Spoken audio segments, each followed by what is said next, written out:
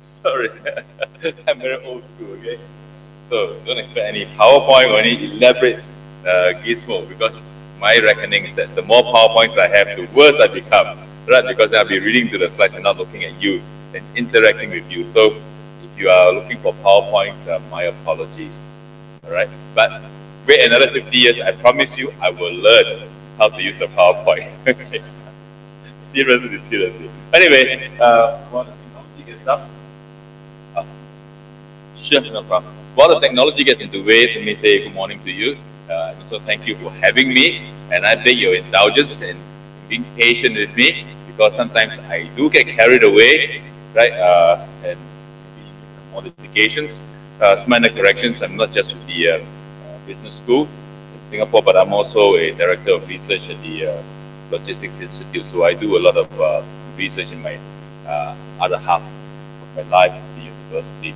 The research that I do touches very closely with industry, simply because I've worked in industry before, right? I used to manage 25 countries in Asia, Middle East, right? Looking at supply chain solutions. So that was my past life. So, and right now, today, what I will do is two things. More importantly is to try and answer your questions, but I don't claim that I have all the answers to your questions, as you can see, right? This is the most important technology for me, right? Yeah, which is also a reason why they invented PowerPoint, because they reckon that, you know, if every one of us is going to have this technology, then it's going to be very heavy, right? But of course, you know, with this, you never get sick because you're always exercising constantly, right? With PowerPoint, I'm not sure.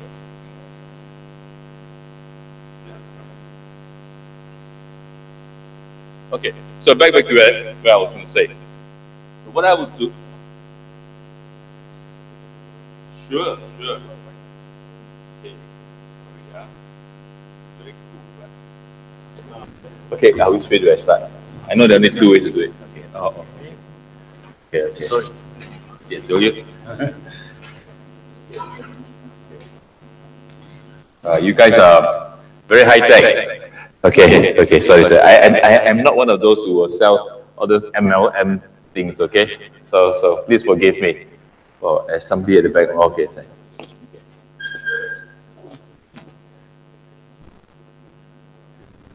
Okay.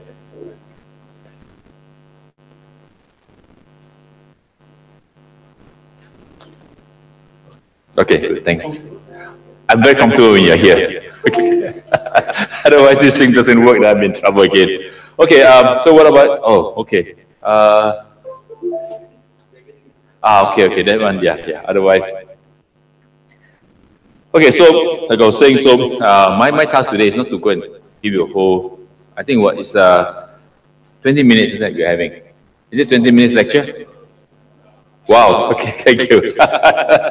see, you guys are well prepared, much more prepared than I. Okay, thanks. Okay, so how much time do I have this morning? So short,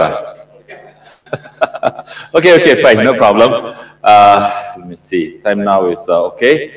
We'll go for this, shall we? Okay, yeah, we just aim for that, because there's a good reason behind that also, because I have to catch a plane again, right? So I cannot miss my plane. Otherwise, tomorrow my client will be upset at me, most upset at me. Okay, yes. So I intend to use this time to do a few things. One, okay, if I may just park the agenda here for us to see. I guess what you want to do is to talk about this magic word, right? Second is, I will talk about the whole journey, and perhaps relate to you my perspective, because each of us, our journey, our perspectives will be different, right, based on our previous experience or our past life. Third, maybe to encourage you or whatever, right, to highlight about the pitfalls and challenges, right, that will exist. Right. By the way, you don't have to copy all this, okay? I'm going to make a very interesting, simple suggestion to you. And the suggestion is very simple. This activity of copying you should outsource. Right? In all good logistics practice, you should outsource this to one person in the classroom who's the fastest copier and who is the most accurate copier. Then you pay him a little premium and ensure you get quality for work. Then you can all listen and enjoy the first class seat that you're sitting on. Okay, so that's where you make money for everybody. And the guy who's being outsourced to is very happy because then he's got a new job in case he doesn't want to do a PhD. Okay, then what I will do, and I think in your folder I put in a couple of papers, okay? 2 papers, where we will then dissect and discuss. Right? More importantly, discuss about the review process. Right? Because this is the one that makes or breaks your research career. Okay, then once that's done, the last item for this today's meeting is actually the AOB. Okay, so if there are any questions, anything that I've not covered in the first 4 points, do feel free to just ask. Okay, second thing is now, for this 90 minutes, as you know, 90 minutes can be a very short time or can be a very long time. For me, 90 minutes is actually very long, right? Usually, my presentations are 20 minutes. Why? For a simple reason. I have a challenge beyond 20 minutes, and the challenge is as follows. I have to try very hard to keep awake. Right? So you got to help me to help you. Right? And the way you can help me to help you is to, as we go along, please feel free to ask questions. Right? The more you ask, the easier for me to share with you, because I really don't know what you don't know. Right? And only you know what you don't know. True? Yeah, so that's the best. Okay, so if you can, ask questions along the way, any point. Just throw some things. I'll be happy to touch base with you. Oh, not so fast. This one doesn't scare you. It's okay. Don't worry. I don't want to scare them yet. Okay. Yeah. Okay. Let's go to the. Is it okay, guys? Okay. So far up to now, who does not understand what I've said? If you find that I'm too fast, right? Slow me down. If you find that you cannot understand what I say, let me know, and I'll change to another dialect of English, which I've yet to decide. Is it okay? A little bit slow down. Okay, slow down. Huh? So, very simple, young lady.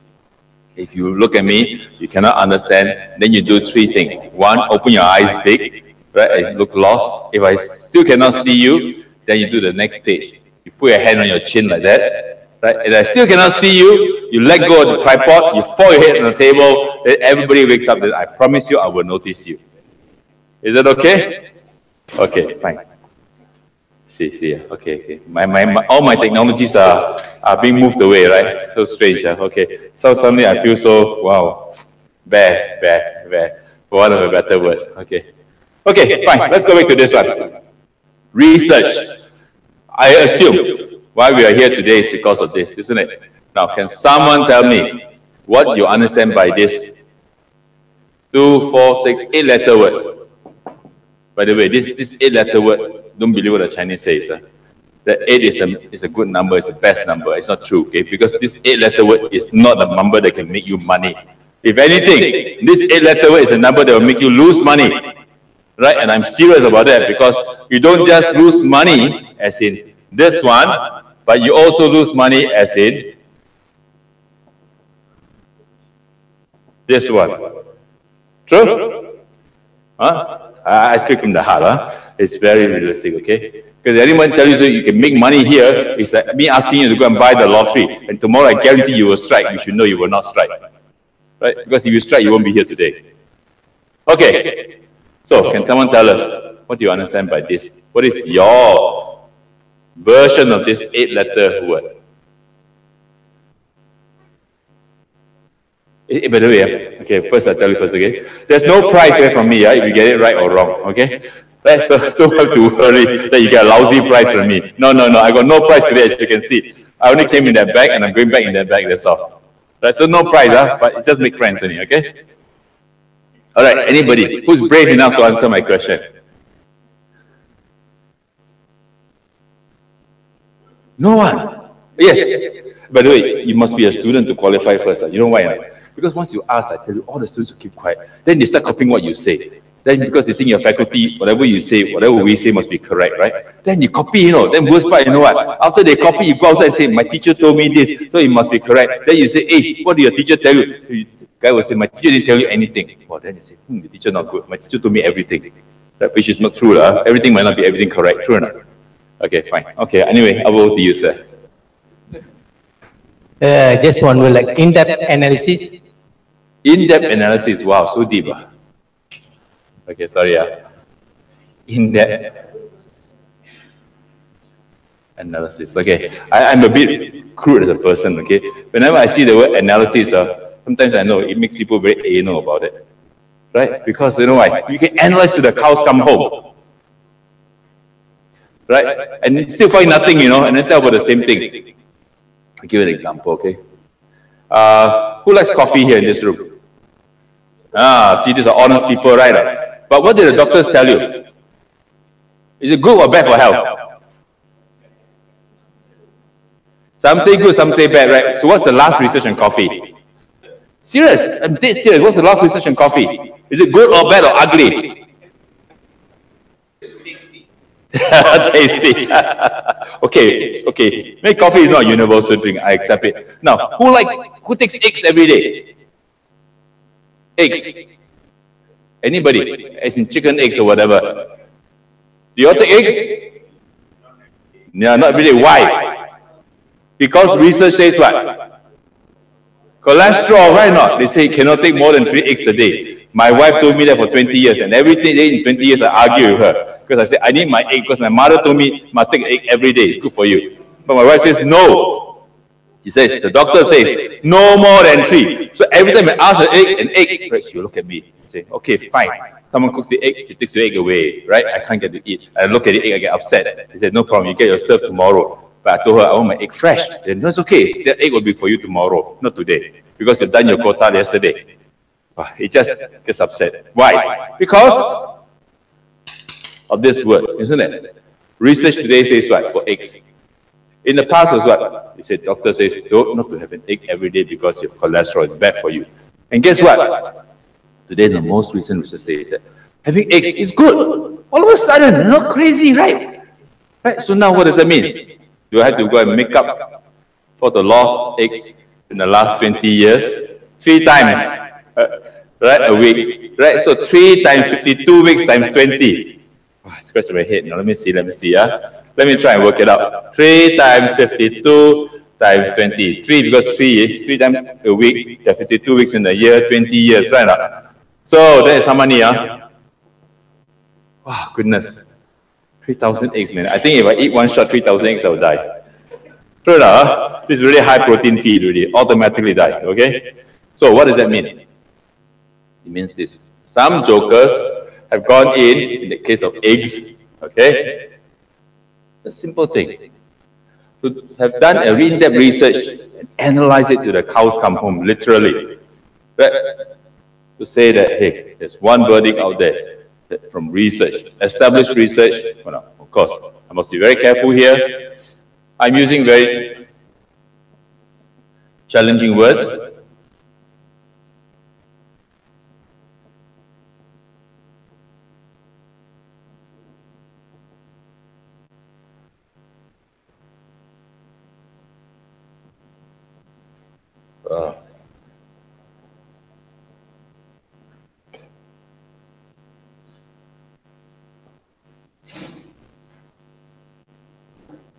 Okay.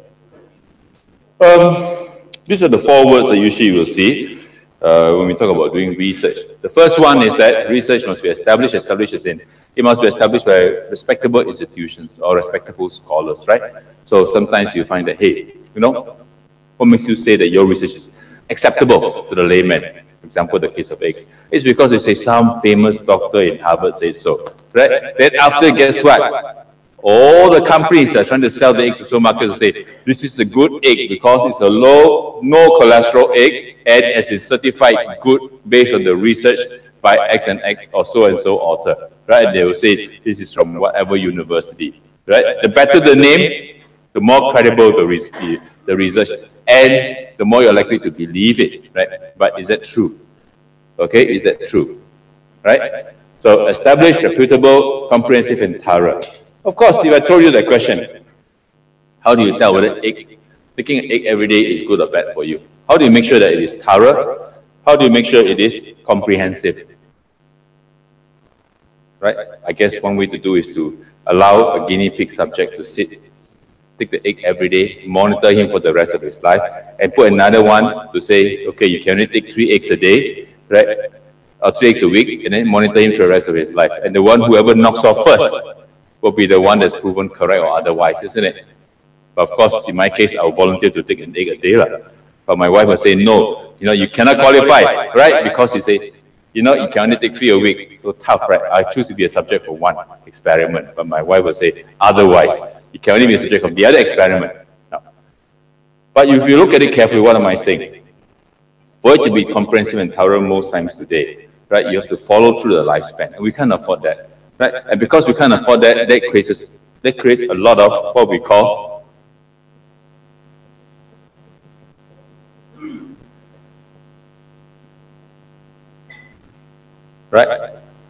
validity and reliability issues. And that's why when you study your course on research methods, one of the things your instructor would have told you is, hey, how do you make sure the questions that you ask are valid for the experiment? How do you make sure after you ask those questions, right, how do you make sure that they are reliable enough for people to believe them, isn't it? Right, because you can sample and you can choose a convenient sample such that you get the results that you want to hear and say, oh, this is what it is, I published. And that's exactly what happens in the case of coffee and eggs. Right, where some scientists will say, oh, I've done this test, I've done it, but then they say, oh, but you already did it in the US, right, so it's not valid. Or they say, okay, coffee, why do you do coffee in a coffee-drinking country? You say, oh, if you do coffee in a coffee-drinking country like Italy, definitely they say coffee is good for you. But if you do coffee in a non-coffee-drinking country, for example, like India or parts of China, then they say, hey, tea is better, isn't it? Less harmful. And they give you all sorts of reasons. They even tell you, how to make the tea without the caffeine. Right? They say, don't jiggle the tea bag. And you wonder, what does that mean? Right? So, strange ways of doing research, but research is about ensuring that what you have done can be replicated,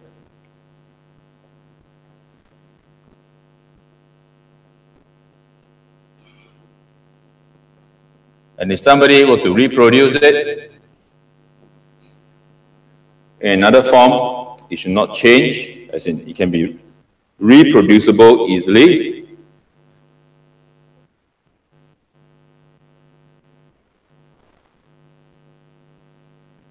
And the research results that you get must be reputable.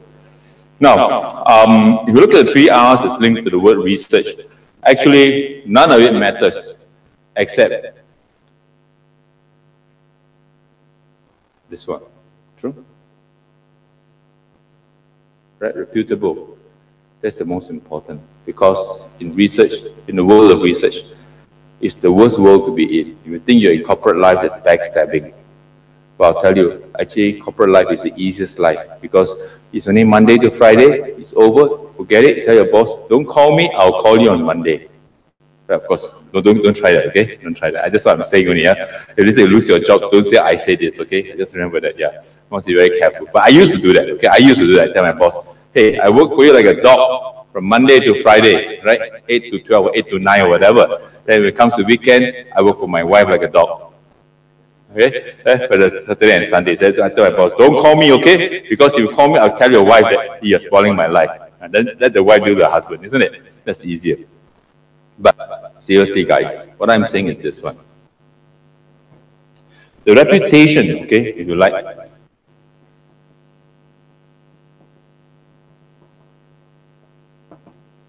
okay, the reputation of your research becomes very important. One, it's very difficult to get the first paper out. We all agree, isn't it? It's a real challenge, especially for those of us who are uninitiated. You write your first paper, you really don't know where to start and say, what the heck am I doing? Then you start to question, why am I doing this research, When it's so simple, right? Right, for example, let me ask you a question. Very simple question, okay? Why should the ringgit be a rectangular piece of paper? Simple. Seriously, it's a research question, right? Right? Why should the ringgit be a rectangular piece of paper? Why? Anyone? Ever thought about that?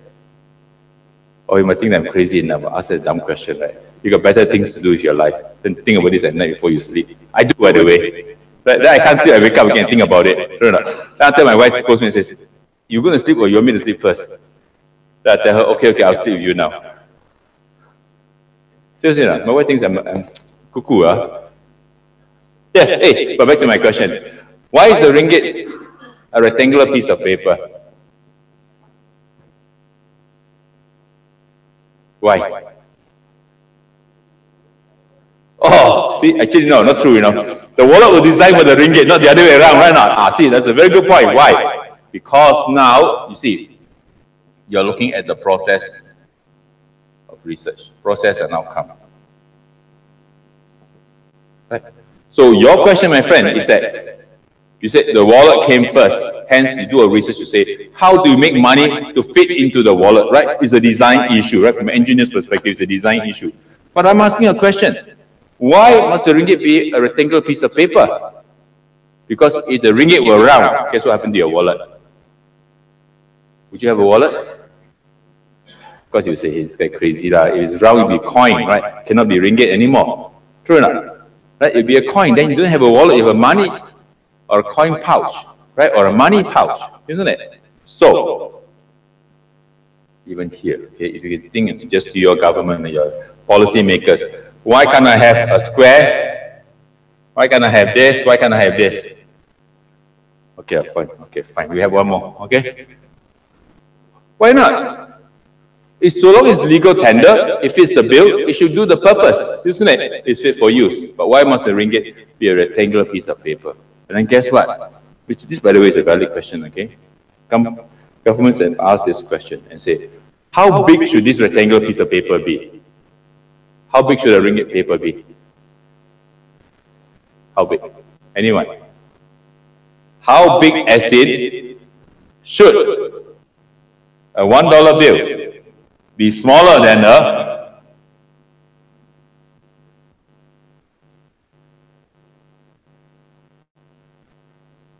ever thought of that? Or should all of them be the same? Because the cost of printing each one of these is the same. Right? Well, you're awfully silent. I only gathered three things, okay? One is that either you think I'm crazy, or four things now, okay? Either you think I'm crazy, two, you really are seriously thinking about my crazy question, or three, you might ask, what the heck is he talking about? Right? He's really out of this world, he's from Mars and we're on Earth, right? It's always been like that. Right now, we've always been using currency this way. Or four, you think, hey, maybe I can write a paper out of this. True or not? So they're all crazy papers, crazy research, that's what I'm saying. Right? But back to my question. So, how? Why must the ringgit be a rectangular piece of paper? Answer the first one. Then we go down to the second one and say, should they be of the same size? Then we can go on further to another question, right, related to the ringgit and the dollar, isn't it? Right? Now, what am I going through? I'm going through the whole process of research with you, in a sense, isn't it? Right? Getting you to think, getting you to question, getting you to conceptualize all this. Simple examples, but it's practicable, and that's what it is about research. It doesn't have to be so theoretical, so high level that you become totally confounded. You cannot even relate to the subject matter, which I'll come to in one of my points later. Anyway, back to my question. So, why should the ringgit be a rectangular piece of paper?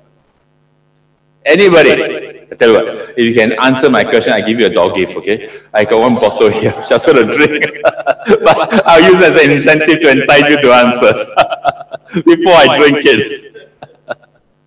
Yes? Hello? Anyone home? Anyone? Come on, don't be shy. By the way, no right or wrong answers, I told you my sessions, okay? Anyone? Yes. I thought the young lady was going to take my door prize, but she did not choose to. Okay, fine. I came here to go to give to her. Yes, sir. Okay, very good. Wait, let me put this back here. Okay, reserve this dog gift. I can't give to you because I just opened the cap. So quality assurance is not there already. Okay, so It's rectangular. Now you're right, because from a product optimization, okay, that's what we call it in my space. Product optimization means what? In storage and warehousing, for example. Okay, this is the most compact form, right? So research tells you, right, it's easier to store things which are in a certain configuration compared to a circle, a rhombus, or a triangle. But you've not answered my question actually, but you just said that, yes, having a regular form, 4 sides is always easier to store, it's compact. But my question was, why must it be a rectangular piece of paper? Because you've answered this, you've answered this, you've answered this, but you have not answered this, right? And the this is what? Why can't I store it? Why can't I cut the paper as a square and call it a $1 note also, isn't it? It's also a productive way of, most efficient way of storing it, right? True? Yeah, it is. So that's what we're talking about. Understanding the process, you see. Now, having said that, some of you probably were not born. Right, that was in the Japanese occupation in Malaysia. Guess what? They also have the dollar, isn't it? Right? But their dollar is a very small one, isn't it? Right? I used to collect, I don't know where, maybe the rats ate it or something. Right? They're very small, right? And it's a dollar. So, now, back to the next question, which is related to these two guys. How big should a piece of paper be if it's rectangular? See what I'm doing through? I'm going through the thought process of doing the research review. Right? Simple things like that where we don't think through. And I'll tell you the answer to this. The answer is very simple. The policymakers have said, okay, that's because one country started the dollar, which in this case was the US. Everybody followed suit. Right? And it became rectangular for a simple reason. Now, but we have not addressed the question of size of the currency. Right? Because first question was, why rectangular? Second question was, this is A, if you like. Second question on B in the process was, should you have bigger papers to denote different levels of currency? Isn't it? Now, let me ask you a question. Should a $100 note be bigger than a $1 note? Yes or no? Why? Yeah, easy. You know what? Okay, that's a very interesting one, right? Observation, anecdotal. You can collect data on this, okay? You can do your own survey also, right? There's a piece of empirical work down there. But you can collect your own data and do an anecdotal survey and say that, hey, is it really easy? And I'll tell you, most people will tell you this, right? Perception is what? Yeah. Bigger it is, the more important it is, right? So hence, we see a bigger piece of paper, you take note more than a smaller piece of paper. Hence, typically the $1 is smaller than the $100 bill. But you know what happens today? There are some countries, we won't mention name except the dollar note is green, right? There are some countries in this world that has got a policy to say that if I'm storing this in a more compact way, most uniform way, guess what? I do not want to disturb my warehousing. I do not want to disturb my size, dimensions, and utilization. So what do? They have a policy that the $1, the $50, the $10 and whatever, $100, they're all the same size. They're all the same color. You know which country I'm talking about? Yes? Who said what? Who said what?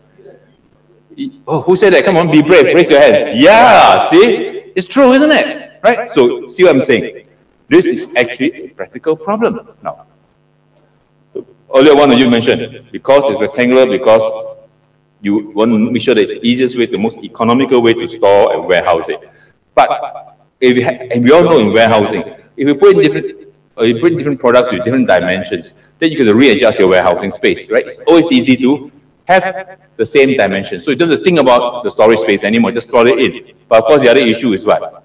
You got to make sure that you can recognize, right? You do not want to give away what? A $50 bill thinking that it's a $5, right? That's true, right? That's true, okay, because I've done it before. Right? So later don't ask me to give you money, okay? Now, so this is what it is. Now, but what has it got to do with research? Research will say, okay, in trying to determine the difference between B and C, what do we do? There are many ways to cut this research, isn't it? One is to go and inspect all the 216 countries in the world today and say, what currencies do they actually use, right? And then compare the thing, measure that, hey, this is a piece of paper. Okay, so another piece of paper, this is a piece of research output, right? Because this has to do with the outcome that I wrote down there. It's a piece of research outcome. And the outcome will be important because you can tell the world, hey, actually, you're not economical. You're not efficient in what? In your storage and production of the currency. Second, notice, in trying to distinguish some of these here, the $1 and $100, what do they do? It's not just by size, but some countries have also done it by what else? Color, right? By color. And guess what? The US has got only one color, right? It's called the greenback. Whether it's $1 greenback, $10 greenback, it doesn't matter. It's still the greenback. Now, let me ask you a question. Why do they do that? Why? Why only one color? But different faces, okay? Different faces, different presidents, isn't it? Now, why? Whereas in your currency here, in Malaysia, it's what? Different color, different faces, different sizes.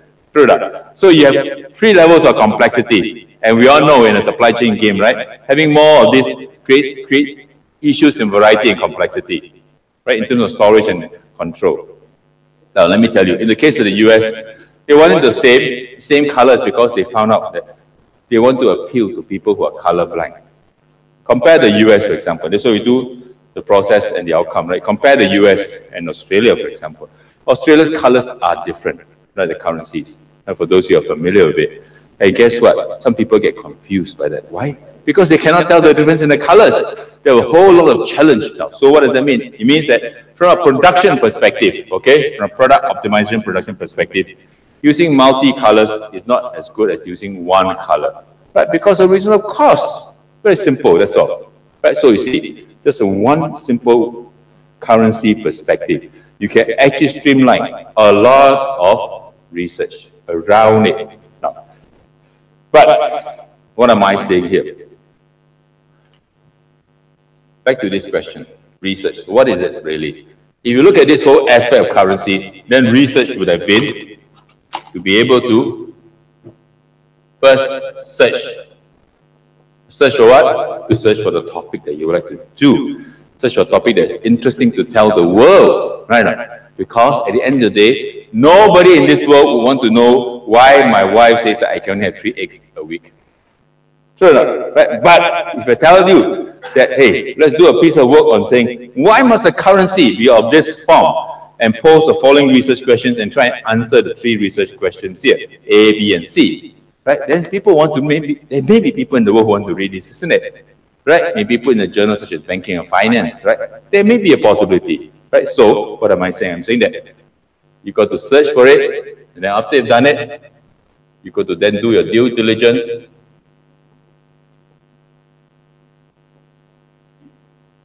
By having to research it. Now, what does research mean in this case? To research and say that, hey, better make sure whatever you write is interesting enough for the world to see and tell the world. Otherwise, you end up doing a piece of work that what's what I call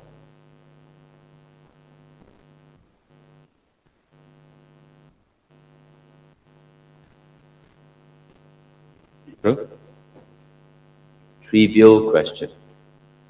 Basically saying that, hey, you wasted 1 year, 2 years, 3 years of your life looking at something that's so mundane to the point where, fine, the most you get people who will read is not your wife, you'll be the 2 or 3 reviewers, yourself, the editor, so that's about 5 already. And if you're lucky, then your poor student will be unlucky because then he'll be forced to read your paper and give some comments. And he has to try and make some intelligent sense of a non-intelligent question. Understand? That's what I call a trivial question. Okay, so be careful of this. Research can take many, many forms. And some are interesting, some has got very challenging processes, it means very difficult to do, and some, maybe the outcomes are not that clean, because it could be very messy. There's no outcome. In the case of coffee, in the case of eggs, we are still be debating. You know, the story of eggs and coffee, by the way, has been researched on for the last 30 years, and no one has come to a verdict. You know why? I suspect I've got a little conspiracy theory there. My first conspiracy theory is this: that for eggs, I think, okay, the egg farmers must have paid the researchers, right, to say the right things. True? The egg farmers must have paid the researchers to say the right thing. And by the way, this does happen in some countries. The second conspiracy theory is this: sometimes the scientists and researchers couldn't find any conclusion, but because they spent 2, 3, 4, 5 years of their life sitting down in a lab, having no social life, right, and counting their opportunity cost, guess what they will do? They say, hey, my boss says, my system tells me, I must write a paper by this year. If I don't write by this year, what happens? I perish, right? Right? So what do? They start, what? Come on, you know the answer just as well as you. They start doing what? What? Don't worry, don't be shy. I'm a bit hard of hearing, as you can see, right? Manipulate, no lah, not so like that. We use a very, very long word, very hard to understand. They start doing some creative researching. Right? They start doing some creative researching and say, okay, this number is 0.01. Okay, it's there, but not conclusive enough, not strong enough, not statistically strong. So what do? They say, what if I make a mistake, add one more zero? So instead of saying 0.01, it becomes 0.001. After that, you say, heck, 1 0 more doesn't harm. Add one more zero. Why? Because who can ever say the difference between 0.001 and 0.0001? Very hard to see, right? And that's how, by this second conspiracy theory, you find that many research papers slip through the net. Right? Because we are not strict about the research method that's used. True? We're not strict. We don't even validate every part of the process that is involved here. And I'll tell you why. Because reviewers are also today inundated with so many papers. Right? And as a reviewer, what gets my goat is this. Pardon the pun on the goat. What gets my goat is this. I get a letter, an email from the editor or the editorial office say, can you help us to review this paper and see whether it's suitable for publication? So I said, fine. Then after they got this fine byline, fine print, they never tell you, They'll fine print, can you get it done within 7 days? Oh, I look at the guy and say, wow, man, you don't pay me, I do service for you, you expect to be done in 7 days. But I also got to do my own research in 7 days and get it published right now. So what does that mean? I'm trying to tell the guy, in fact, I did write the email, okay? I'm trying to tell the guy, hey, look, the lead time for me to produce a paper, at least in its final draft, is definitely more than 7 days. But yet you want me to review something for you in 7 days so that the other guy can get his paper published. I said, this is not fair. Right? And of course, the editorial office has got no reply from me yet. But however, the practice still stands. It means if you do one of those paper reviews, they'll tell you 7 days if possible reply, or if not, 1 month. But this is crazy because there's no, right? Unless, what? A mass producer of papers, which does happen, okay? Okay, so, research. Now, any questions about this topic called research? Anyone? You think that I, or anything that you want to add or comment on, or anything they want me to clarify on research? But I just want to hold to one point, okay? You are in it here for research, not for the money, because if it's for the money, you should not be here. Second is that count your opportunity cost, because once you get in, don't complain. It's just like a loveless marriage, right? Don't complain, okay? Because you got to be happy already after that. Even when you're not happy, you still put on a smile. Yes. Come on. Any comments, reactions, responses? Hey, you must help me along, because it... Serious? Okay. Okay. That's a small suggestion, okay? Tonight when you go back, don't say that I told you this to your wife, okay? After the next time I come, I'll tell your wife will claw me. I will be finished, man. Okay, ready. But have a thought about it. Huh? So the points that I wrote on the board, they're all there. I mean, maybe I didn't say so much in so many words, but you can find in any research methods book or whatever, or your PhD journey, right? They will all talk about it in one form or another, right? But I'm just telling you that, hey, it's not as simple as you think it is. But yet at the same time, don't be too envious. You find that there are cases where people actually can write papers at nothing, nobody's business, right? And you ask yourself a question, how is it they can think about it and I don't think about it? Or I've not thought about it, right? And this simple example like coffee, like even, you know, the dollar bill or the currency. Very simple thing like this. And this is what piques the interest, you know. And you do this, I'll tell you, there are journals, in fact, what's the irony, you know? The good journals, right? They don't want you to write about so minute detailed things. They want you to write about big picture things. You know, what are the good journals, okay? Where can I write this?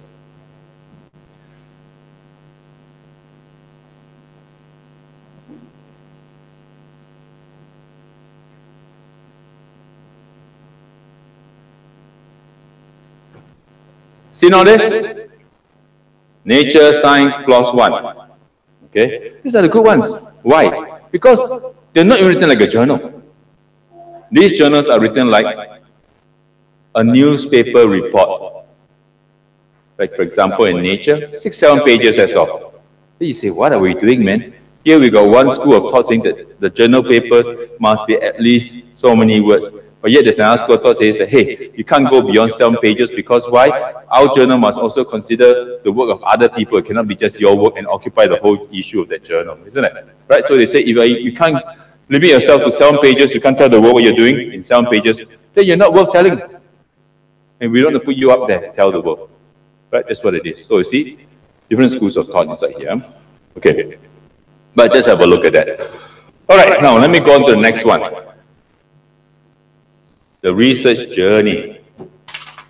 Tell me, what should the journey of research be like?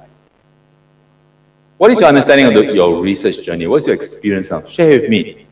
Okay, don't worry about your professors here. Pretend that you've already told them before. They know your pains, right? You know, doing research, right? It's just like buying SAP.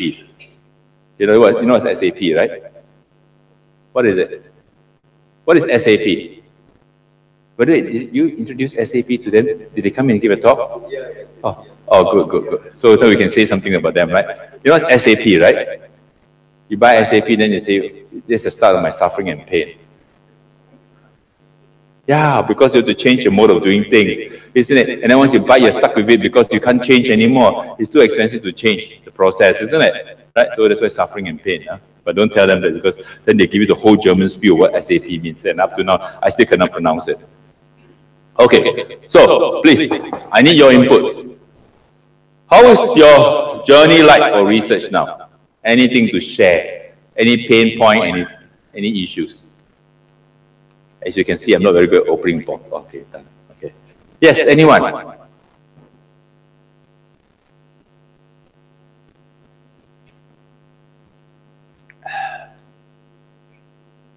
Don't worry about your professors here. I'm sure they are open-minded enough to take criticism with a pinch of salt, provided it is good and constructive. Like they say, you know, what happens in this 4 walls stays in these 4 walls. After we leave this room, everything is forgotten. Okay? Come on, anybody? Anyone?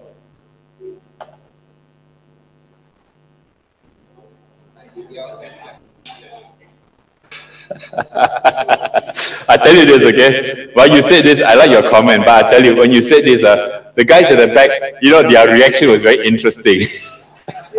see that? Can you hear that? The reaction is like, it's interesting, okay? But of course, interesting is a diplomatic word to use, true?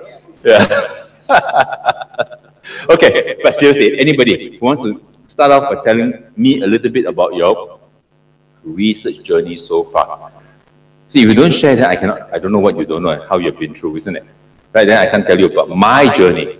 Okay? So anyone, please, help me to help you.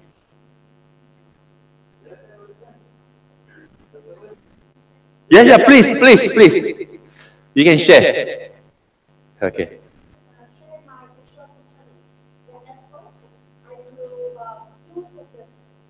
interesting topic related to my field. What is your field? Medical field. Wow, okay. Medical doctor. You're a medical doctor. Okay.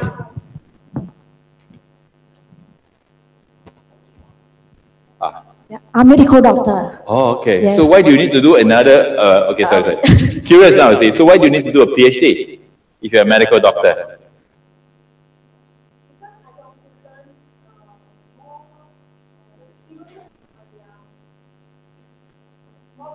Okay, no, I'm serious. I asked, yeah, I asked this question. Okay.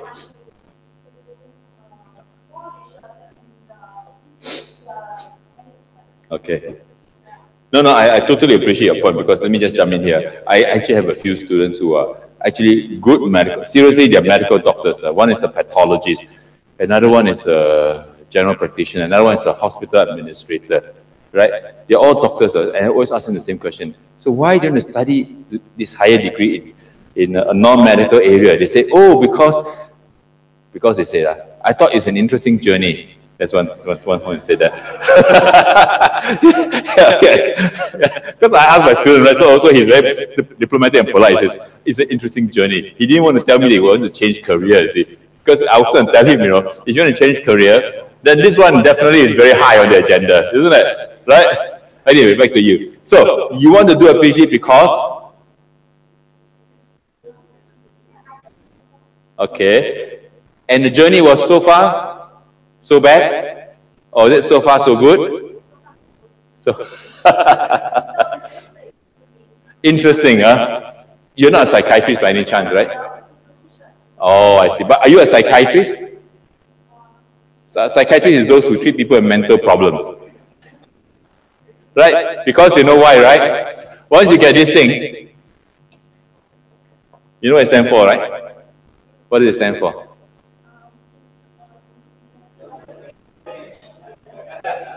Wrong.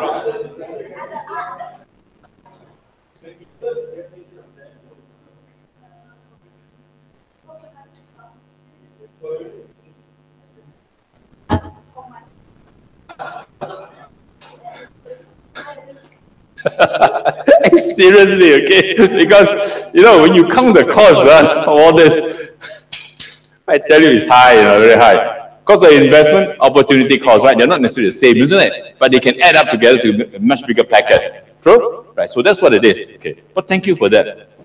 Now, let me tell you, my own journey, okay, in terms of the PhD and research, I'll tell you this. First, the first paper is the hardest. Second, the first paper is the one that I worked the hardest also. Right? Because I know next to nothing.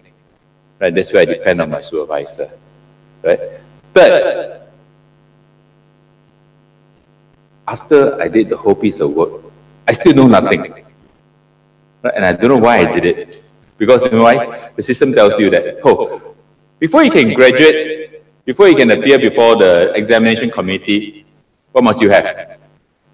Yeah, that's what they tell you. So we all just go and do, You're thinking. And then the worst part is that because you're in a hurry to do, guess what? Whatever your boss says, you just do. Right? That's the good soldier. Don't question why, but just do and die.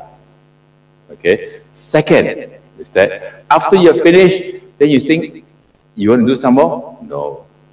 Why?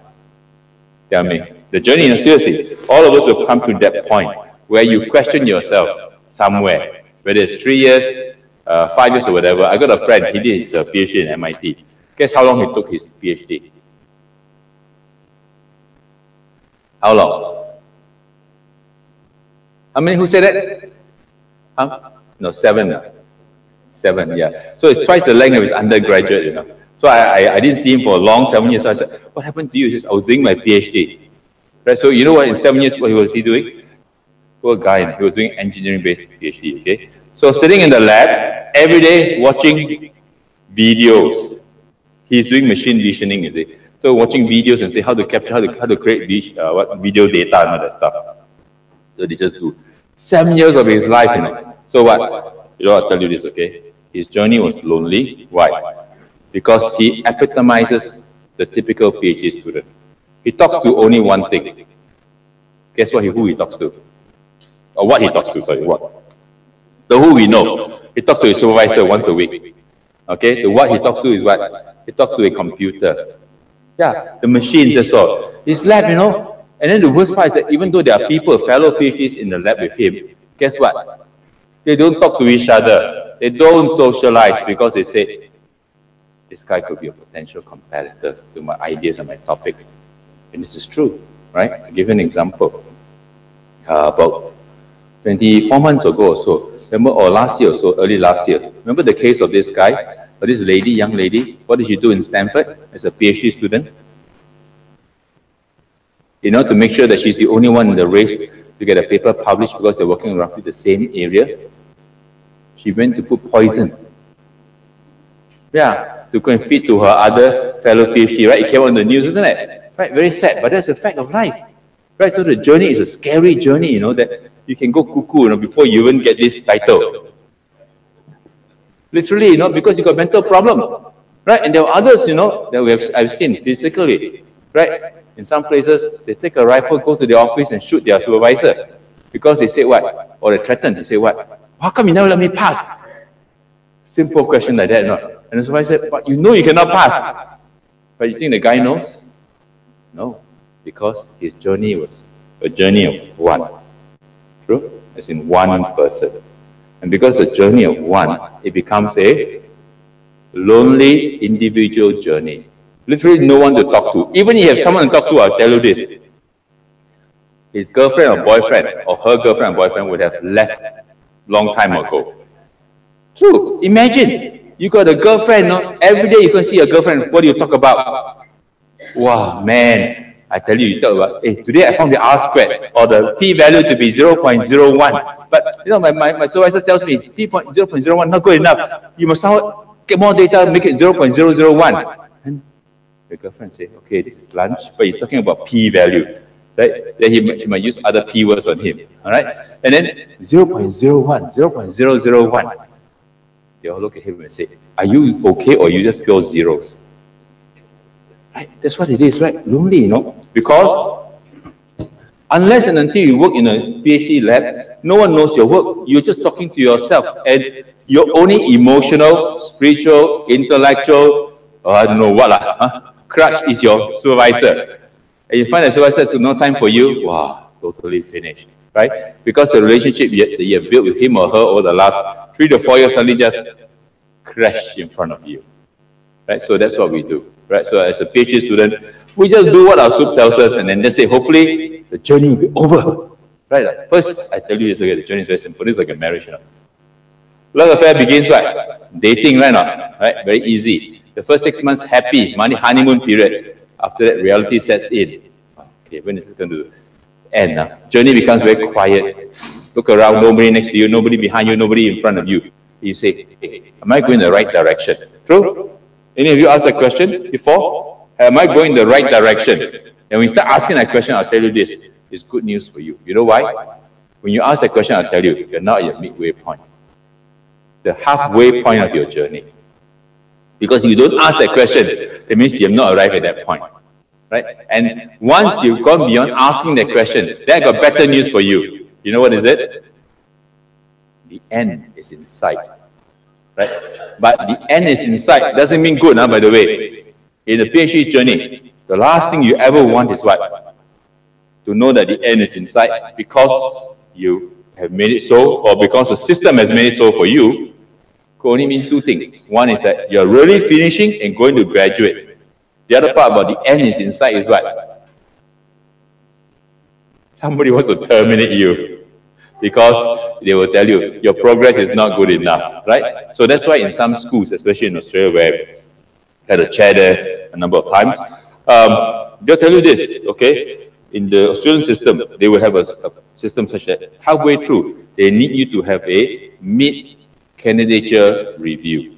Right? And that's where then they will estimate, they will determine your progress and say, can he or she make it? So we will try and help the person to buck up, so to speak. Because if you really can't make it, then as a supervisor, I will have to make sure that you actually must exit the system in the most painless way possible. Now, of course, why is that so? Because as a supervisor, now I'm taking the role not as a student, but as a supervisor. I have a vested interest. You know what's the vested interest? It's a selfish interest, mind you. My vested interest is what? What do you think my vested interest would be? Anyone? You're now the student, but now I'm telling you, look at it from the supervisor's perspective, which in this case is my perspective. What do you think would be my vested interest in this journey along with you? What do you think would be? Publication is one, yes, what else? What else? Sorry? What? Patterns, yeah, but this is the secondary outcome. But what is the core, the two core interests? One is publication, right? If I'm a research PhD supervisor. What's the other one? Yes?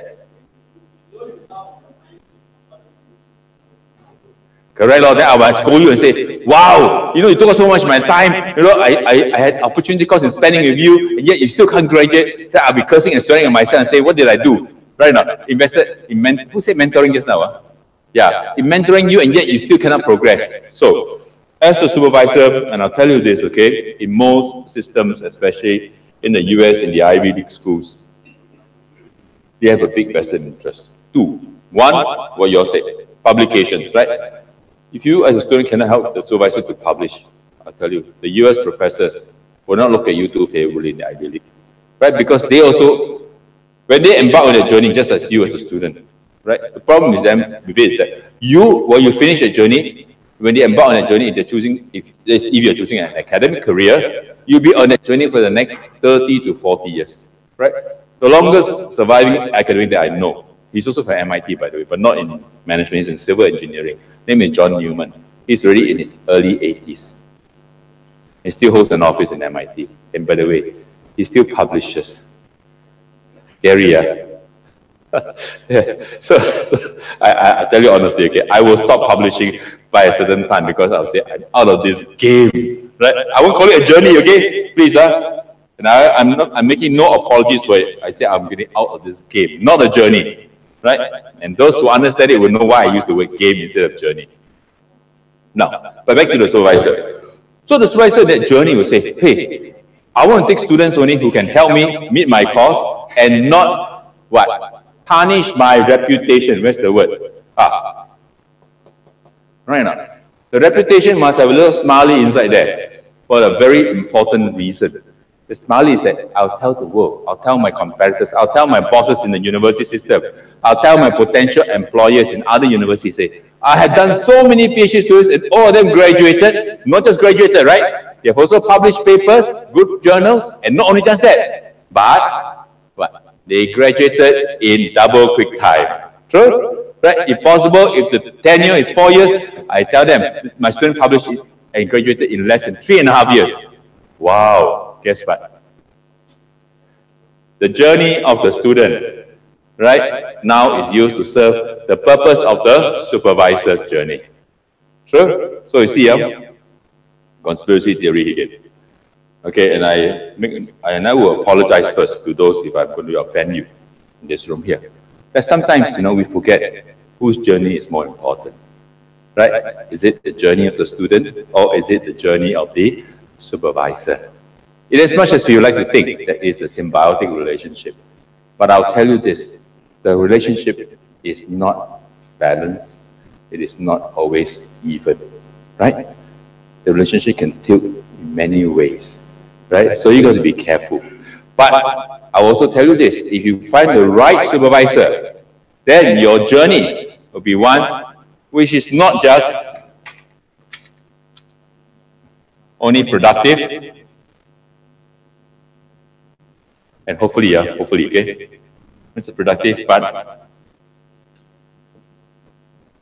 harmonious, true that, right? For those of you who are students who have gone through a very tense time with your supervisor, you know what I'm saying, right? Sometimes your relationship with your supervisor can be quite, adversarial, right? So it must be harmonious and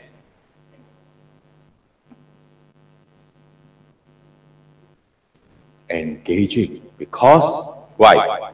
You are not just getting a person to talk to who understands your problems, because he's the only one who understands your PhD problem or your research problem. Your wife, your husband will not understand, right? Why you spend time here, right? They look at it and say, oh, what's happening? Right? But engaging, because you're going to engage in deep intellectual discussion, right? And that's where the value comes from it. And after that's done, please make sure that in the journey, you continue to build a collaborative relationship with your supervisor, because you can still continue to publish. And you know what's good news? Every supervisor will tell you this. If you get a good student, then you don't just get a good student. You get many good grandchildren. You don't think grandchildren? Because if your student is also going to be an academic, then you can bet your last dollar. His student or her students will work with you too, right? And that's why we talk about grandchildren, right? And so in some disciplines of mathematics, they've actually tried to build the genealogy of academics in the journey, right? So that's the journey. Now, the next question, in terms of journey, and that is that, how long should the process last? How long should the journey last for a PhD? What do you think? How long should the journey last? Don't care about the system. The system will tell you this X number of years, right? But how long should the journey last? Sorry? 2 years. Okay. I'll tell you my experience. You know, for my journey, it was very simple. For 6 months, I floundered looking at a topic. Couldn't get anything. Worked very hard, you know. 6 months, never go home. And now, of course, I told you, right? My 6 months, my social life was not just zero. My social life was negative. People thought I died. Literally. Right? Because I saw no one. For 6 months, I stayed in the lab talking to a computer. In those days, it's not a colorful Microsoft screen. It's the worst screen ever. You know? It's a green monochrome screen that has got white words coming out. Wow, I tell you, it was really challenging. 6 months, you know. And then people think, wow, this guy, whether he went home, we don't know. But he did not shave, right? Because that one you can tell it's a physical appearance that will show, isn't it? Right? And whether he's been sleeping, we know because he's not been sleeping, he's got panda eyes, right? All those things you can tell. And then they also can tell that I've not been eating well. Why? Because what? The telltale signs of food wrapping, McDonald's wrappers and everything, what have you, KFC, all by the side, all over. But I'm still on the chair. And then the worst part is what? If I see someone coming close to me or sitting on my chair, guess what I will do? I go berserk right now. Because why? I've established a territory around me, the little space of 1 meter square. That is a no-fly zone. Literally, no one can get in, right? Because I'm still looking at my research, focusing on it. For 6 months, no results, you know. Wow, testing time, trying time. After that, I decided to change topic because I said, this is getting me nowhere, right? And I'm not going to just write one paper after 3 years and then say, oh, no, pardon my expression, and then say the 4-letter S word. Right? I say, what the heck is happening? So I changed. Then after that, guess what? Lo and behold, you know what? Within the next 6 months, one paper came through. And you know what happens in my journey? The one paper came through. Even though it's not the best of journals, because my supervisor asked me, so where do you want to publish this piece of work? I thought he was joking at first, you know. And then, you know what I said? Difficult answer is any good student would have done. I said, depends on you, Prof. I told him. Right? Because I told him point blank, I'm happy that I managed to get some results. That's the first thing, right? Because I suffered during the process, but now I saw an outcome. Then he said, okay, let's write it up. And he asked me, where are you going to publish? I said, I got really no idea where's the best journal. And I told him honestly, I said, right, I'm happy I got up to this stage. If I can get it published, I don't care, anymore. Because why? I got results. To me, it's finished, right? But you know why he asked that question? You know why my supervisor asked that question? It's because of the thing that I told you earlier on. His reputation is at stake right now. And he also wants to score some points on his own reputation and say, I got a good student, I got a good paper. Sure? So a good student is necessary, but the good paper is the sufficient condition to show his credibility. Understand? Yeah. So that's what it is. So we just say publish, and then straight once I publish it, that's it, I know my PhD was done. the system will not give me any what? Problems, right now. So, and also that, not only that, I don't have to attend any mid-manager review anymore. Right? Because I cleared it by default. I got a paper. Wow, I tell you. So, in this process, who is happier? Let me ask you, in this journey, who was happier? Yeah, not me, you know, because why? I tell you, after a while, you know, once you're into it so much, okay, you lose sense of perspective. You just want to get it over. But I tell you, the supervisor was the chess master.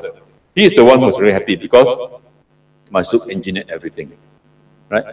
He literally engineered everything, even though I was struggling with the modeling. You know, I had to call him. Right? And you know, as supervisors in Australia, you have a privilege, you know. You have one day in a week where you can actually don't have to work in the office. You can work from home. And guess what they call it? Well, you know what they call it? Working from home. They have a nice euphemism or term for it. They call it your research day. Basically, they say, I'm not going to come in. Right? I don't get paid a lot, so my weekends are off. But I can selectively choose one day in a week to decide which day is off for my research. So nobody can disturb me. So I had to call him. And guess what? When I called him, during my journey, right, when I was desperate, you know what he was doing? You think he was doing research?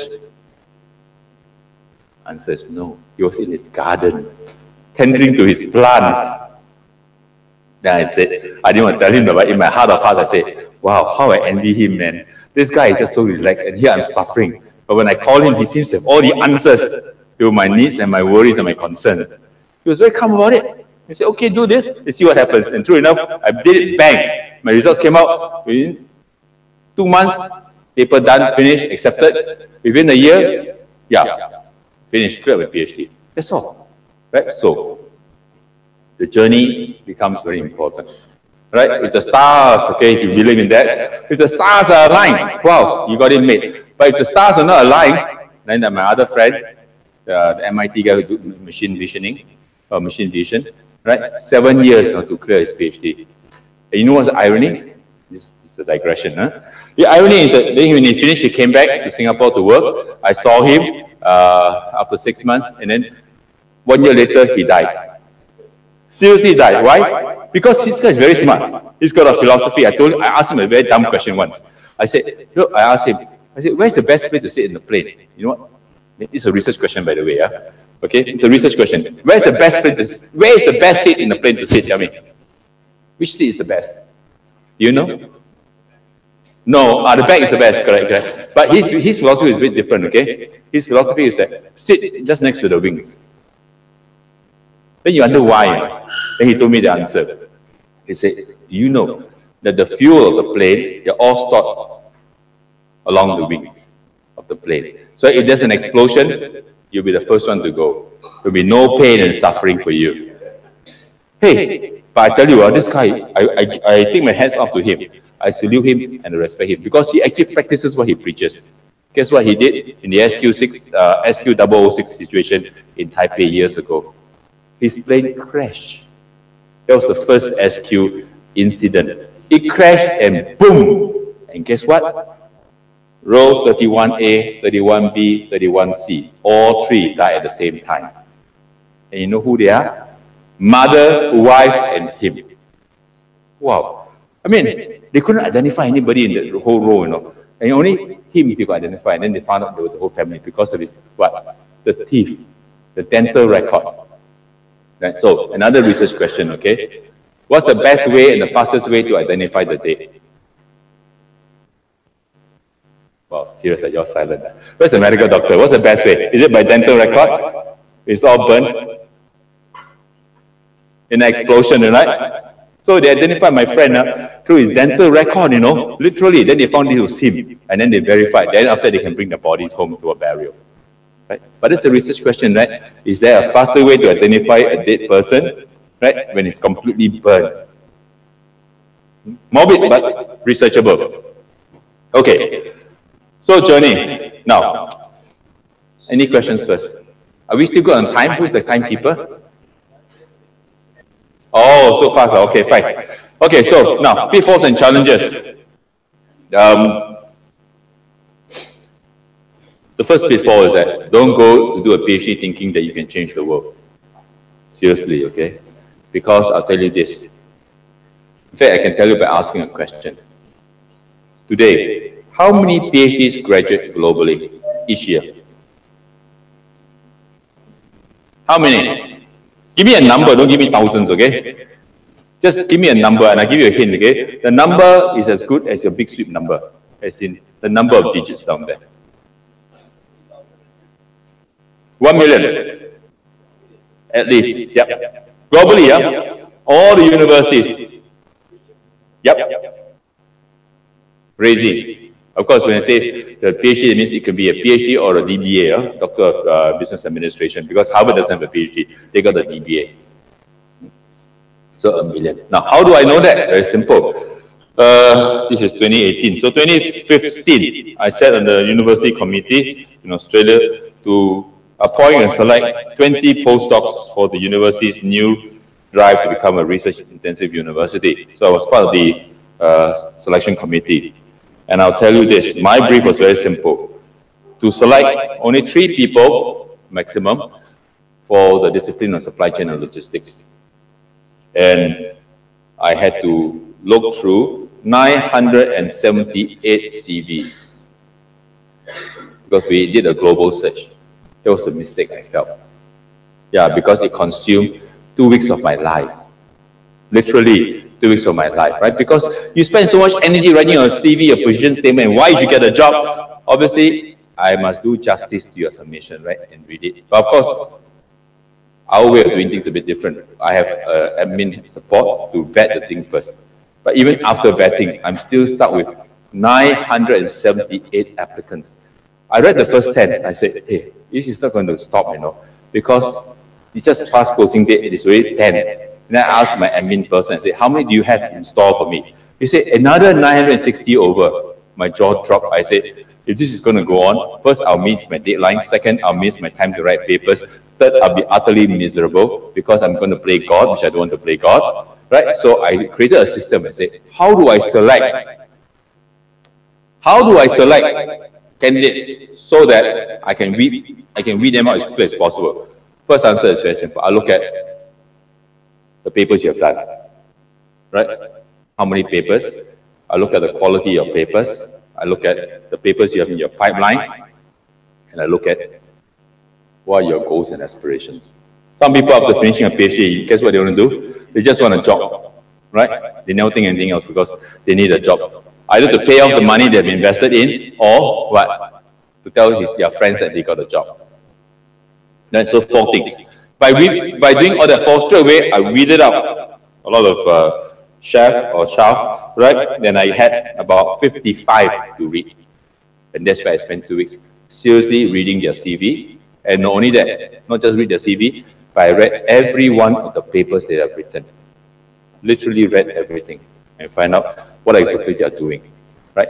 So, if you think that the journey was tough in the PhD, then the next one I'm telling you, in terms of the pitfalls and challenges, getting your next job is even tougher. Because in as much as it's tough for you to be accepted as a candidate in any university to do a PhD program, it's also going to be tougher for you to be accepted to be a faculty, right, in any university, as an academic faculty. In the case of management, we could go the way of the physical and natural sciences. What is it? In the physical and natural sciences, when you finish a PhD, today it is expected they don't jump straight into an academic position straight away. They have to serve time. What does serve time mean? It means that they have to become postdoctorals for 3 years minimum. Of course, you might ask, why? Right? The answer is very simple. They feel they do not have enough papers, so they will use the 3 years to write like hell. Right? Good papers, many papers, show the strong pipeline. Those are the criteria, the 3 criteria that I was looking for, the first 3. Right? So they can show to the potential employers that they are worth considering. But you know what? The sad truth is that because they spent 3 years doing research, guess what? Some universities, for one reason or another, put in a little caveat to protect their own. And what is the caveat? The caveat is as follows. If you want to be an academic staff, research alone is not good enough. It is sufficient, no, it is necessary but not sufficient. What is the sufficiency condition? The sufficiency condition, they say, is that, have you got any teaching experience? True? Wow, so I tell you, it's a very strange thing, because one of the postdocs told us that in the interview, you know, will I get a shot to do some teaching? Then we all wonder, hey, you're coming in to do a research postdoc. Why do you want to do teaching? Then he explained to us in the interview and said, oh, actually, I want to go to a teaching position. Right, this university, I actually applied. He said, I applied, but this university told me, I must have teaching experience. So he asked us, you know, specifically in the interview. So we had to then quickly think about it and then adjust our rules so that we allow these people to not just do research, but also give them 15% of their time to teach a course during the whole year. So that will show them, or show the world, that they've got some teaching experience before they can qualify. Right? So that's how this whole thing works up. So what am I saying? In terms of pitfalls and challenges here, your journey, if you clear the PhD process, will not end there. There will be much, much more. Okay? So be careful of that. All right, I got the last one. Now, can I have the papers up there? Okay, so. Oh, by the way, in terms of pitfalls and challenges, I will tell you this only, okay? That your challenges, the longer you stay in the system as a PhD student, your challenges to enter the academic world will only grow. Right? It's not going to be simplified, it's not going to be reduced. Even though countries are building more universities. And you know the reason behind it? The short answer is very simple. Because the existing faculty will not want to give up their positions. They will stay for as long as possible, especially in the American system. Right? Once you get tenure, you're not just tenure, but you're tenure for life. Right? And for life means you can work for as long as you want. I got a friend, he's Australian. He's an academic, right, in Australia. He's lucky. He doesn't have a PhD. He only got a master's in information systems. And today he's 79 years old and still working, right? But he walks very slowly, right? He walks about, I don't know, 0.3 meters per second. Okay, work it out. Okay, fine. Let me now go through this. I'm going to now take the next 5-10 minutes to show you 2 pieces of work that I've just looked at recently. Then you see whether it makes sense to you, whether you still want to be part of that game.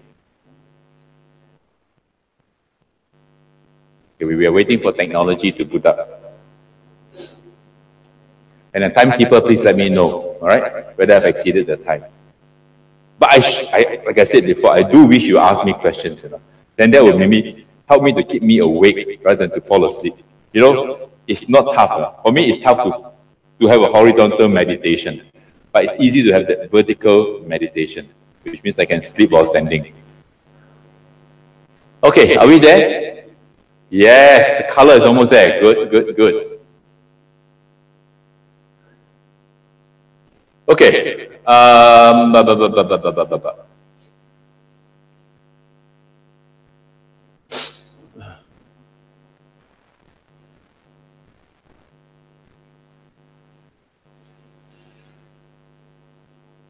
going to spend about 10 minutes to dissect 3 papers very quickly. I don't have enough time, but let's see how it goes. Okay, good. Now, this is the title of the paper. I think you have already, isn't it? You have a copy? Yeah, okay. Now, tell me, what do you observe in this first paper? What can you observe? Do you want to read a paper like this? Have you read it already? If you have not, it's okay, don't read. I'll tell you this, because every paper should only be read by a few people only. The author, the editor, the reviewers. So altogether 5. Don't ask your wife to read, because if you ask her to read, she'll divorce you for sure. Okay, at least for this paper. Huh? Okay, come, anybody? Hey, by the way, I chose something close to home for you, as you can see. This is the nearest I could get to, you know. There's no paper on PJ, but there's a paper on KL. Come on.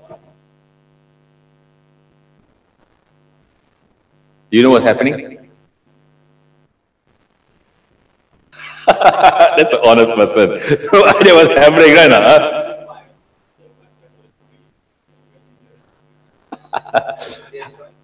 Wait. How many moons ago? 30 years ago, right? Okay, good point. I'll KIV that 30 years ago point. Yes.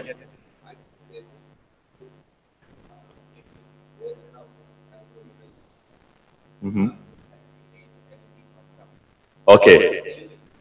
Yeah, that's the title only, huh? Okay, we're not reading the text, right? Okay, fine. Okay, now, thank you for all those two comments. I think they're very good because it helps me to bring it together. First one is research, right? Even though we have studied this main area, yours is electrical engineering, right? Yeah, even you studied this main area 30 years ago, I'll tell you this bad news. Research is always fast evolving. It's changing, right? And that's where it goes back to my earlier point.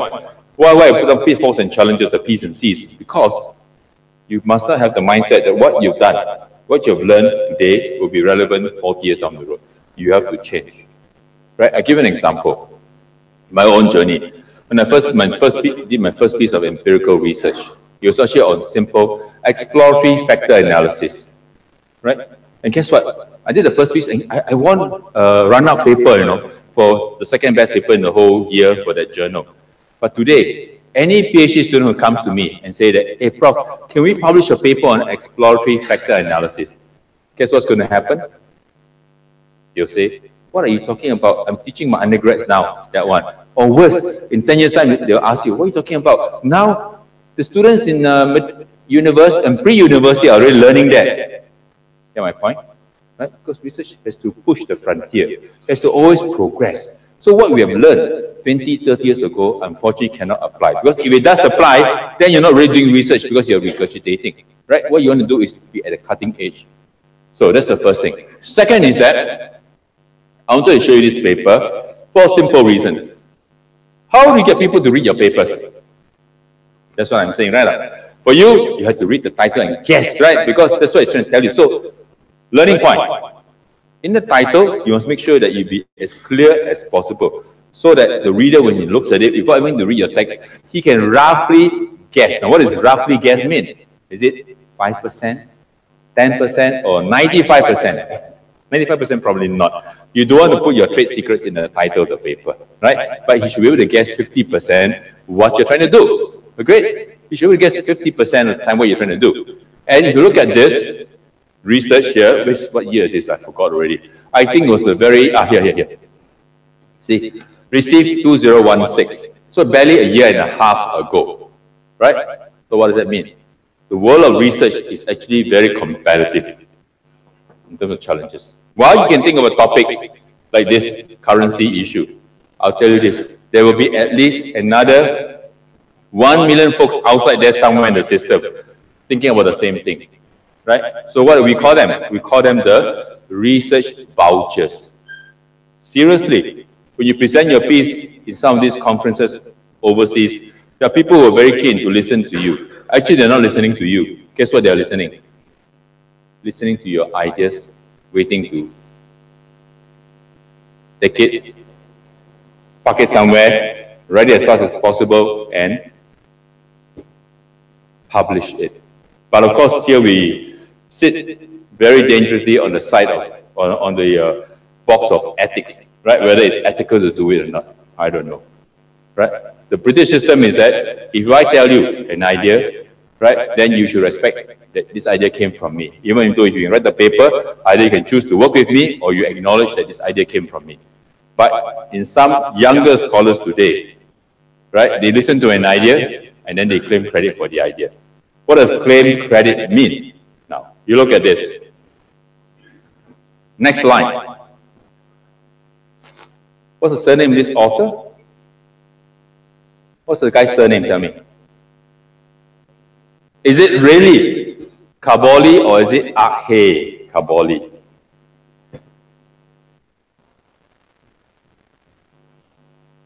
Okay. I give the guy the benefit of the doubt, right? Let's say it's Akhe Kaboli. So, what is the house rule? Again, in a very traditional mindset, old school. What's the house rule? If the paper is jointly and severally contributed, what should it be? It should be, yeah, et al. Or alphabetical, right? Yeah. But you look at this. The first letter of the English alphabet is, unfortunately, A. So maybe that's why his A came out instead of Kaboli. The second letter is a B. Now, following that, I think F is how many? A, B, C, D, E, F. 6, right? 6. After F, Does R come before S or S comes before R? What happened here? What happened here? Okay. Hey, by the way, wait, before I forgot, very important one I forgot to ask. Do you know anybody here? You know why I asked that question, right? Because they're not very far away, isn't it? Yeah? They're not very far away. Seriously, they're still alive. Okay? So, here, what do you think happened? Who is the real worker? Who's the, what should I put, the free rider? Sorry, not the one, very crude, but no choice. Who's the real worker and who's the free rider? Or who's the supervisor? I'm not saying supervisors are free riders, by the way. Not necessarily the same, okay?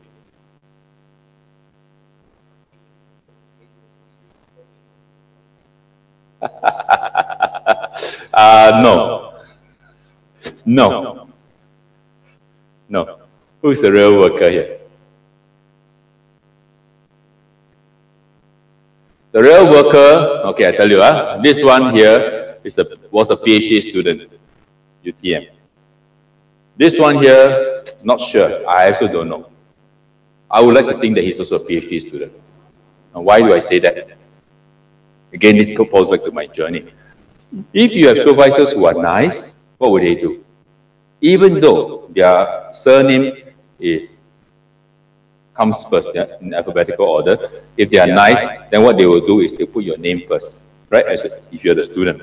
Why do you think they would do that? Because it's just common practice. You, as you begin your journey, your supervisor is the master craftsman, but you are the apprentice, right? So the master craftsman has an obligation to look after the apprentice, right? So that's how the master craftsman will push the apprentice to be recognized within his own domain and area, assuming that when you do a PhD with him or her, right, you will continue the journey in the broad area of research, right? So he will look after you. Looking after you means what? In academic circles means that you will try and push the student's name first. Now, some senior authors, myself included, if you are nice, they say, okay, your paper needs to get published, so what do? We lend some weight to it, right? You clean up the stuff, we'll put it in, but we don't want to, insist on alphabetical order because it doesn't matter to me, right? I've written enough, so to speak, right? I don't care, right? If you can help somebody, go ahead.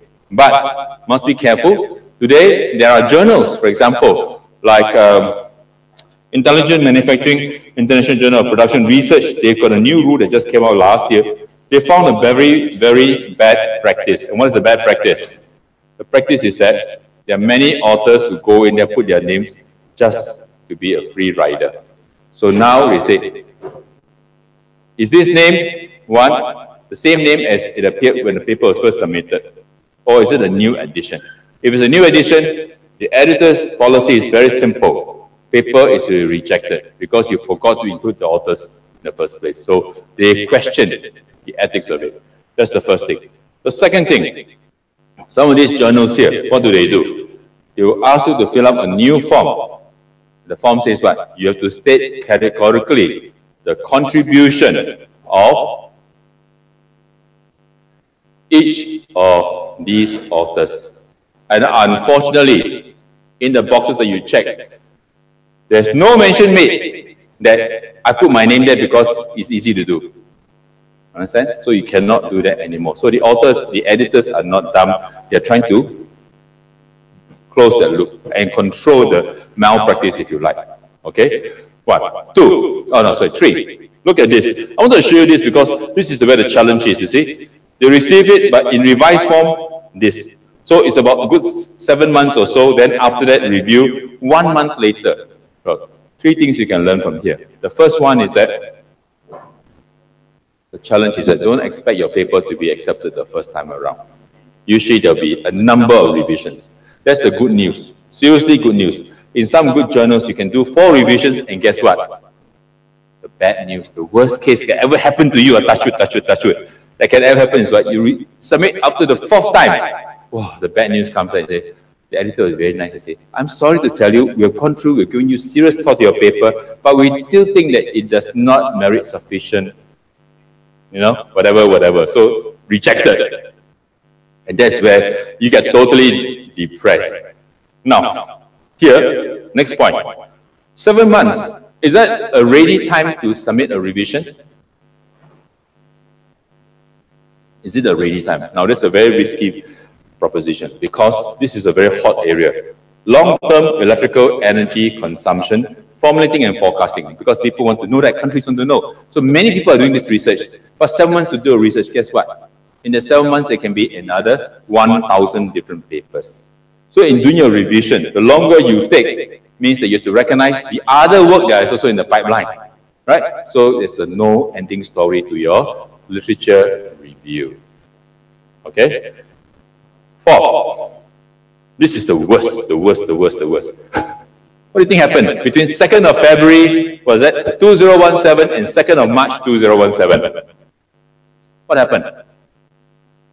Who is the donkey now? 2nd February 2017 and 2nd March 2017. Who is the donkey? The donkey, my friend, is the poor reviewer or reviewers. Because then they have only 1 month to turn around your paper, you know. Right? Because once you can accept in revised form to the reviewer gives a good report, guess what will happen? In that 4 days, the editor's job is made easy. Right? He will just look at the reviewer's report, go to the reviewer he trusts the most and say accept or reject or revise. Then in this case, accept 6th of March. You think the editor did a lot of work? No. The editor just relied very much on the reviewer. You think the reviewer did a lot of work? Probably yes. Right? Because he's got an obligation to do a good job. But is it fair for the reviewer to only spend 1 month to look at someone who spent 7 months of his life to work on the changes? Right? That's the question that we're talking about. So you see, the time divergence or the time convergence of getting a paper to print from the idea and so on and so forth to the final piece of work is getting shorter and shorter. What does that mean? The challenge for researchers today is that you got to not just publish or perish, but you got to publish faster or perish faster than you like. Okay? That's what it is. Huh? Okay, so that's enough for this one. You can have a look at the paper, is there. Now let's go to the next one. Also on energy domain. Okay, now you look at this. Title only, don't care about the rest. Okay? Okay, that's good. Now stop. Now, comments on this in relation to the first piece that you saw. Any response?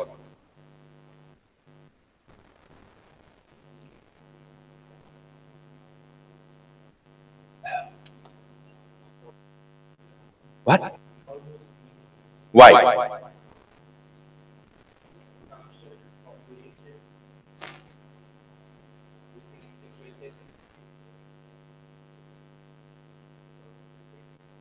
As what? The first one, right? Okay, yes? Yeah. Okay, fine. So now, tell me, you think this is a paper by the same author, or you think it's a paper by a different author, or you think this is worth publishing? As in, is this a trivial question they're trying to address, or is it something that's going to be earth-shattering and can help industry because it's got the term called electrical energy consumption again? 3 questions I pose to you. Any responses to that? Yes? Anyone? Yeah, correct. Just looking at demand side, right? But it's just cutting the problem into different parts, isn't it? So it's like this one here that I talked to you about, the A, B, and C. So, now, good point. Some people have a practice, and what is that? They say, I collect data, 1,000 data points. I can cut the database into several parts. And this, by the way, is not new. Huh? The medical doctors have been doing that for many, many years. They collect one huge database, for example, in the US, right? They got SPSS General Survey, right? They put everything inside, they cut every year, they produce different papers out of it, right? Many papers, right? And they cite different things. So they look at different parts of it. But now let me ask you, when you look at this as a reviewer for this paper, what is your first impression? That's very important, isn't it? Because that's where you learn about the research process. As a student, you only do what your supervisor tells you. But once you reach that stage of not being a student and moving on to your career, you have to understand and say that, hey, you'll always be meeting this request to review. That's the first thing. Second thing is, how do you tell whether this paper warrants publication? It's a judgment call, right? That's where you have to, unfortunately, play God, right? Now, third, countdown to goodness. Wow. No, that's not my third. No. That was not scripted, by the way. Okay. Now, here, you find that now the techniques have changed, but the main area is still the same, long-term electrical energy consumption. Now, I purposely took out the author because there's the issue of ethics here. Now, I'll tell you this. In here, there's only one author. One author's name. In the earlier paper, there were how many? 4, right? So all got taken out. So now, what happened? Tell me. I don't know lah. Or it could be that this guy maybe learned enough of the technique, decided not to rely on his friends or his co-authors. Remember I told you about the issue of ethics, right?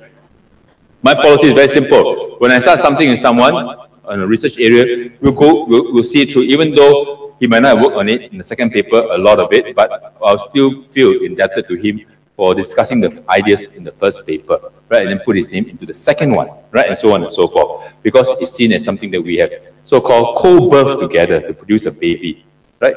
Now, here, unfortunately, as you can see, there's only one author, right? And I won't tell you, to protect this person, I won't tell you which of the one authors, all right? Definitely not the supervisor, okay? Because if he does it this way, then I tell you, the whole community will be on his back. By saying, why do you do it that way? Okay. Second is that, which is a more interesting paper?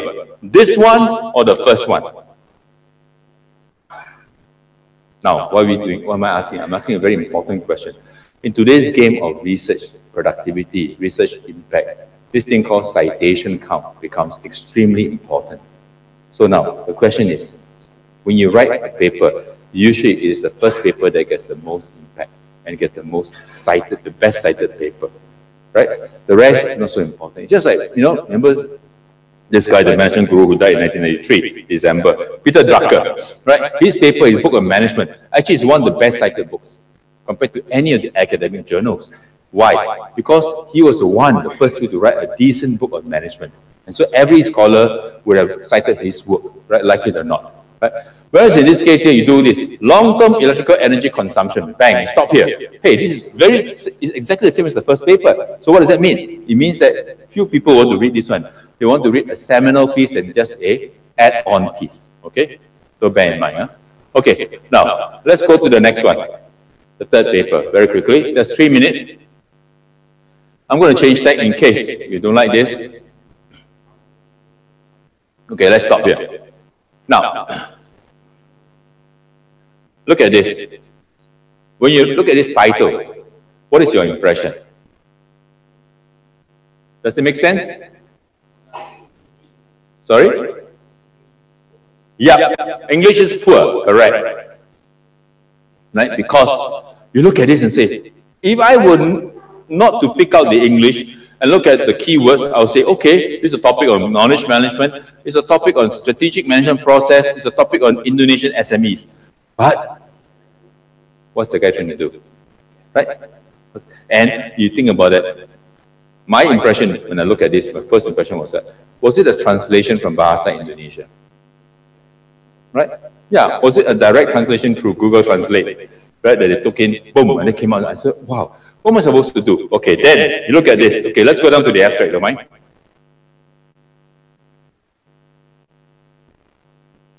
Okay, let's stop there. Now you look at this. So this guy obviously is trying to do some research, but, okay, there are challenges. For example, there's a little thing called a construct here called competitive intelligence, which he threw it in, but never explained that. But you put in the abstract, hey, you're going to get hell from the reviewers, right? Because the reviewers will never say, never like this idea of throwing in the construct without explaining before, right? Because this is an abstract, not the paper itself. And if you look at all this, he's talking about a very popular technique in empirical research that we used in the last 3 years, mediator-moderator approach. Now, let's go all the way now, we jump all the way to the end where the diagrams are, I think figure 1 and 2. Last page or second last page. Oh, some more, yeah, okay, some more. And this one I thought is crazy. Look at, okay, go on. Go on. Okay, go on, go on, go on, go on, go on. Okay, that's good. Some more? Go down, all the way down. Are we there yet? No, we're not there yet. Eh? This is, some more, just scroll all the way down. Okay, some more, go down. Pass the references. Pass the references.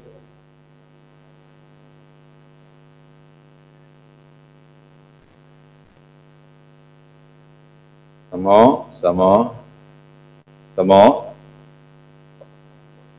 Okay, is this down? Where's the, go down some more? To page 20, yes, page 20. It's 19.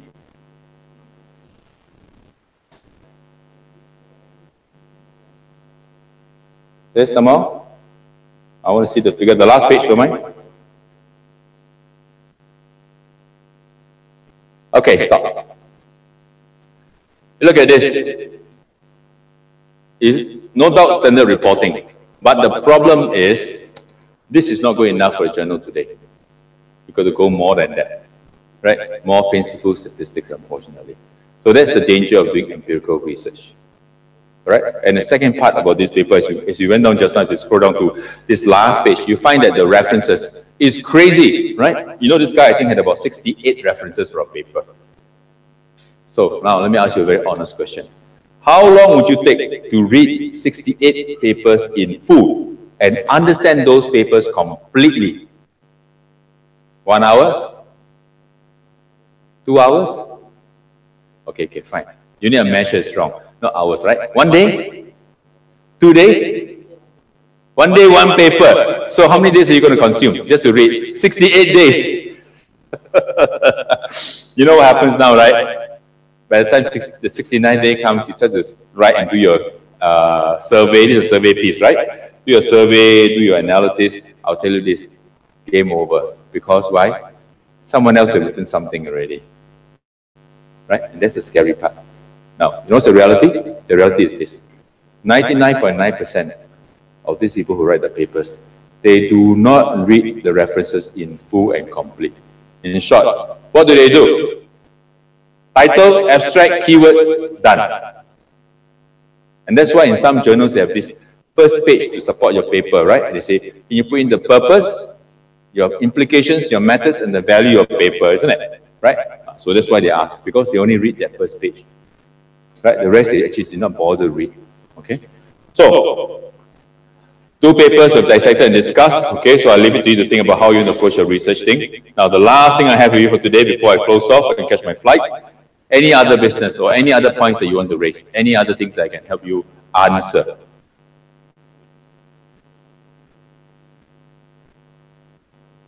Are you good? Okay, if you're good, then I'm good. I don't understand between you. Oh, yes, sorry.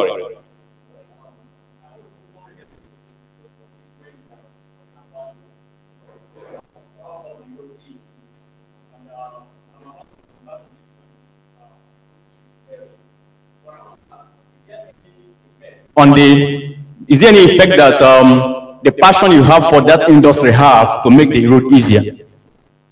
Sorry, you got to, not that you got a mic, I got to listen to your voice before you had the mic. Okay, I was saying, I'm referring to your previous topics on how tough the journey is, and I'm about to embark on this journey. So I want to ask, is there any effect on the passion you have for the area of research? Does it have any effect to make the road easier for you? Yes and no. Short answer to that is yes and no, in the sense that if I send a paper, if let's say you write, you send a paper out to review, and if your co-author is an established name in that area, the reviewers would know, because you've probably written enough papers around that area. So when I look at the paper, I'll tell you roughly who has done that work. You know, 90% I'm there. I know who you work with in that sense. Right? The second one, I assume you're talking about authorship, right? Yeah. The second refers to the kindness of your authors. Sometimes, you know, I don't care. I mean, I'm not going to be fast about alphabetical. What's more important is, you know, if you're a PhD student, it doesn't matter whether your name comes, you're a Z or whatever, or a Y. You know, it doesn't matter if you put your name first or whatever. I'm okay. In fact, if anything, I'll take the same cue that my supervisor did for me. It means I'll put your name first as the first author. Why? Because in some countries, the system is that They'll tell you, when they apply for a grant, they'll tell you this, that I'm the first author. Or in some places say, I'm the contributing author. And what does that mean? It means that basically they did most of the work, right? But to me, it's very different. I would say, you want to work with me? Can, but it's a proviso. You put your name first? Can, it's a proviso. What is that? You handle all the admin with the reviewers and the editors. Because that is a tougher one. And simply because the other part for me is very simple. If you ask me to handle, I probably will lose track and I'll be lost in it because I'm too busy to handle all these emails that come in. Right? So that's what it is. Right? So you have to discuss with your authors. And as a simple word of advice, now that you ask a good question, usually it is good to sit down with your co-authors and establish a relationship in the beginning, before you even start the research. Because if you don't do that, then later, things like this, like for example, the first and second paper, right? It will happen, and it has happened already. Huh? Okay. Any others? Okay, no more. Okay, sorry, I think in the interest of time, I have to pause here. Yes, yes.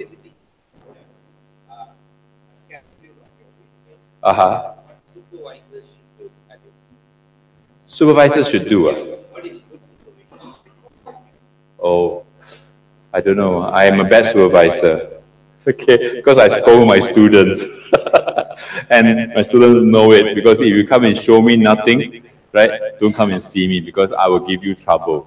And if you show me things on the spot without preparing me ahead of time by sending me a soft copy, they also know that I cannot give good advice, and my discussion with the student is very short. I tend to request students to send stuff to me at least 2 days before, so I will read in the thing, and then they know that I've read it. And if I call them up for a meeting, they also know that it's bad news. But of course, I would like to think that when I meet students in the corridor, they don't look at me and they straight away do an about turn and walk the other way. Right? Because then I don't want to strike hell in them, but I want to make sure that they enjoy the process. But good supervision, I think, is that we owe it to the students to help them publish and publish well, and help them on their academic career if they choose to be academics, or if not, help them to find a good job in industry.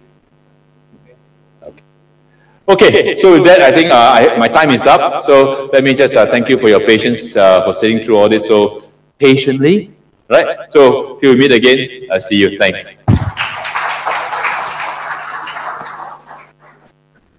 Thank you, Prof. Marco, for sharing your valuable knowledge with all of us. Could we please have Professor Salapan on stage to kindly present the token of appreciation to Professor Marco? Oh, okay. Sorry. I got caught on all this again. Yeah. Oh, sorry. Nice to meet you.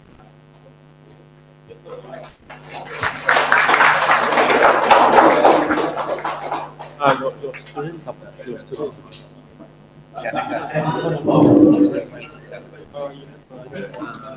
New Year, student presenting Thank you, professors. Let's now have a short break for 15 minutes. Refreshment is served on your left. We will recommence in 15 minutes, which is 12:30. Thank you.